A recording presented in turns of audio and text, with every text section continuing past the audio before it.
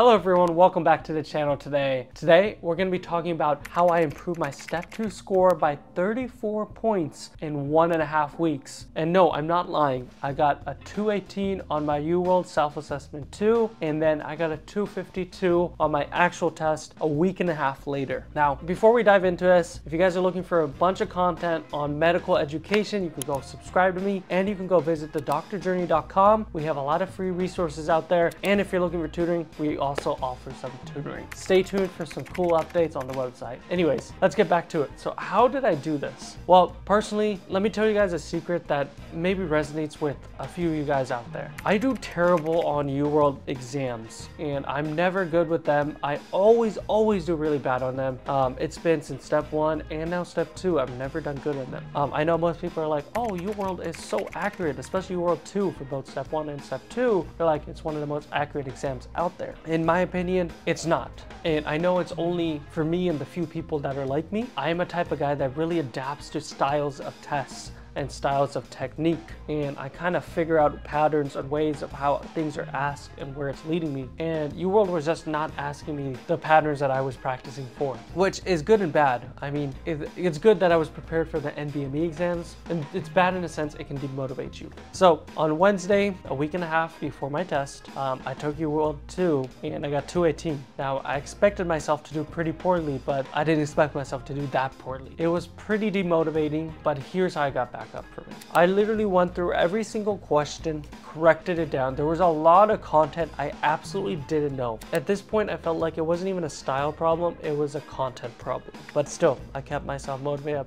I was like, you know what, this is a UWorld test. I'm not gonna think about it. I'm not that dumb. I know I've been doing decently well on my actual NBME exams, so let's not fret. But the amount of content I didn't know from that exam was insane.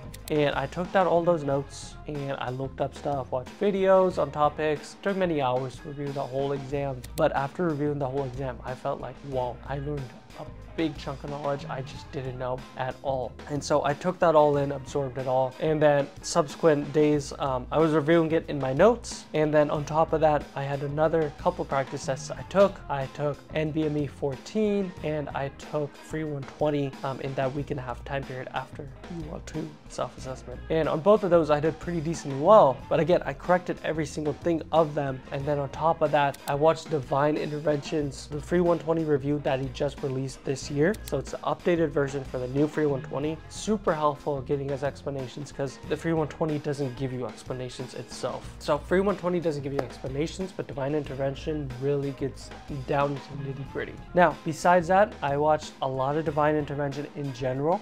He has a really good stats video. It's an hour long with a PowerPoint. Must watch if you're weak on stats. On top of that, I went through NBME 13 and 14 multiple times over after I'd already corrected them, and went through every single question again. I think I went over NBME 13 3 times total, NBME 14 2 times total. On top of that, I went through all my notes, all my UWorld corrections, incorrects, corrects, all my test corrections, at least twice in that week and a half span. And then on top of that, I was doing my Anki, my daily Anki 400 to 500 cards of the Junkie deck. And I was just going after every weak topic that I knew I had. Everything week, I would look it up and learn it. On top of that, I was taking CMS NBME forms in the mornings, so I stopped doing all UWorld. UWorld Self-Assessment 2 was my last UWorld item that I ever did. After that, it was everything NBME, and I was making sure that I learned the exact style NBME and learned how they ask questions, how they approach questions, and how it leads me to the answers. So I did a bunch of CMS forms, bunch of Divine Intervention, bunch of Junkie Anki, and then just hammered in my weak points. On top of that, I was doing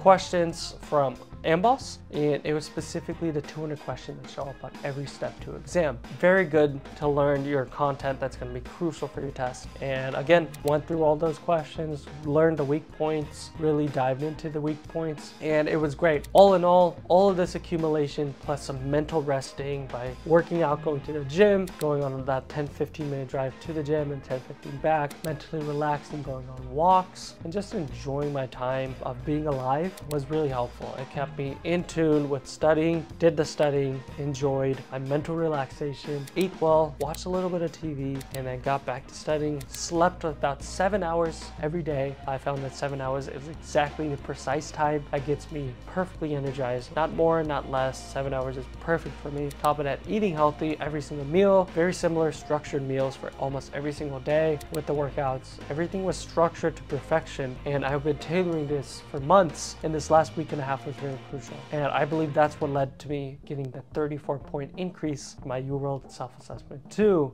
my actual day in just 1.5 weeks. Now, I know this sounds like clickbait, and in a way it is. I do bad on UWorld generally. I knew I was gonna do bad, but just how bad I did was still surprising to me. But again, if you do bad on a test and you've been doing good on other tests, it doesn't mean it's the end of the world. It just means you need to hunker down on the content that you did bad on, learn it really well, keep reviewing it multiple times over, and then review every single play you can do. Like, do as many things as you can think of to study while keeping yourself mentally rested and fresh. You gotta be ready for this. This is war. You gotta be prepared, you gotta be mentally relaxed, but you gotta do everything in the playbook to win. So that's exactly what I did, and it worked, and I'm sure it can work for you as well. Again, if you need any help or any advice, leave a comment, email me, or go visit thedoctorjourney.com. You can get tutoring from us. We have a lot of free resources, and you can reach out to us, and we're happy to help you guys. In the meantime, stay happy and stay healthy, everyone. Take care.